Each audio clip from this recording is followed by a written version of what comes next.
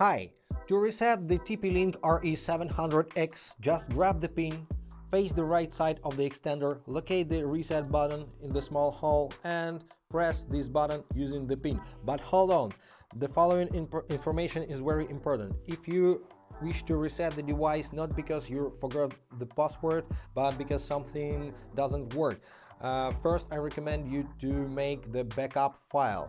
This only can be done from your web browser admin panel, and let me guide you through this thing. If you connected your extender via web browser or mobile application, you can go to tplinkrepeater.net to enter the administration panel.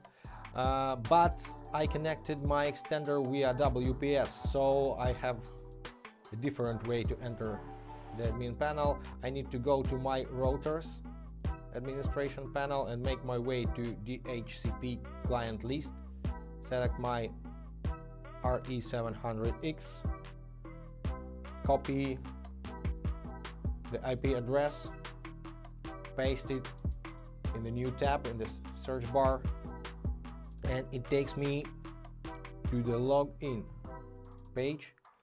I need to enter my password here.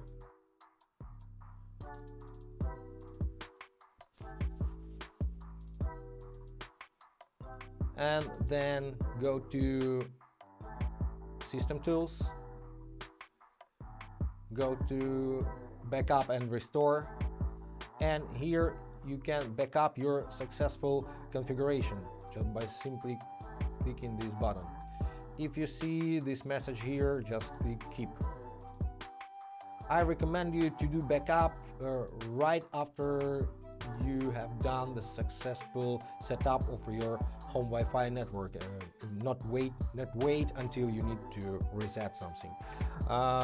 Later, after you make a reset, you can restore your configuration using this section. Just download your file here and click on Restore. That's it. Also from here you can do a factory restore, but this is the same action and it is absolutely equal to a hardware reset. So now you can confidently grab the pin and press this button. And now you see the red Wi-Fi signal. It means the resetting process is underway. And that's it. Now device is resetted and you can set it up from scratch or use your configuration file. And I hope this was helpful. Subscribe to the channel. Thanks for watching. Bye guys.